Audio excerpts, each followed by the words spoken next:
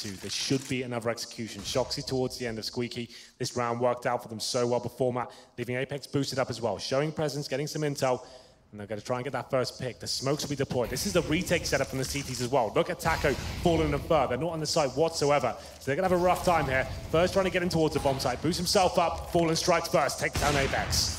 Good pick to find on the AWP. They've got two of them, so they have to find them early. Fallen seems to be missing the second shot on occasion.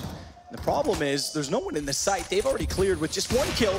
Away back in. Good patience displayed from Fallen to find that one. He's got no patience anymore. He'll go hunting. Body goes down.